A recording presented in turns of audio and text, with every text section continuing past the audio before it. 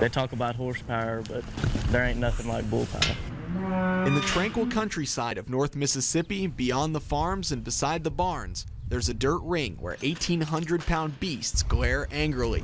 A dirt ring where belt buckles the size of dinner plates are won, where man conquers a fear of nature that could shake your very soul.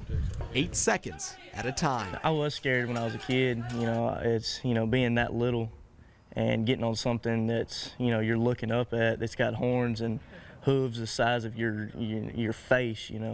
It's a pretty scary thing. It's there where Northwest Mississippi Community College sophomore Ben Cullum learned to ride bulls. I ride bulls because I love it. It's my passion. The lifestyle of being a cowboy, and I love that.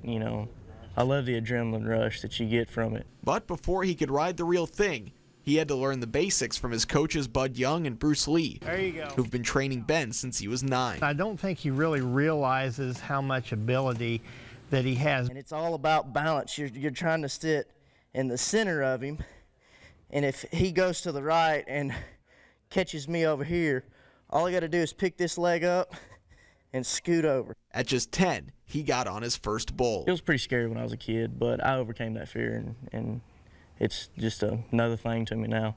Just another thing now, but there's nothing else he'd rather do. You have that feeling. It all comes down to having that feeling of stepping off after you rode the beast, and you dominated and you conquered. It felt great. You conquered that fear and you overcome it, and the feeling that you get, there's no injury that can stop you from having that feeling. That passion and conviction has led to a shot at a national title in June. Ben's got the chance. He did what we didn't do. He won the region. His training consists of riding the type of bulls meant for the peak of the profession. They're getting ready to step up on some bulls that are used on the professional level. Big, fast, powerful, furious bulls with names like Soul Shaker and kicks like, well, that. He kind of dipped around there a little bit when he come around, but other than that, he was just good. That's a bull rider friendly bull right there. It's what everybody wants to get on. But Ben doesn't always conquer the beast. When you mess with the bull, I've broken my collarbone twice. Well, you know the rest. 2 or 3 weeks ago at this rodeo, at our home college rodeo, I got on a bull that was pretty spicy, and he was pretty mean, and he went around to the right, faked around to the right, and then came back left, and I don't remember anything after that because I cut a horn in behind my head. But he keeps getting back up there. Woo!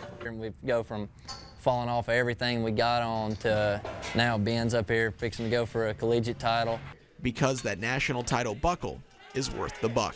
Felt good. We told you like it. In Senatobia, Ari Alexander, WMC Action News 5 Sports.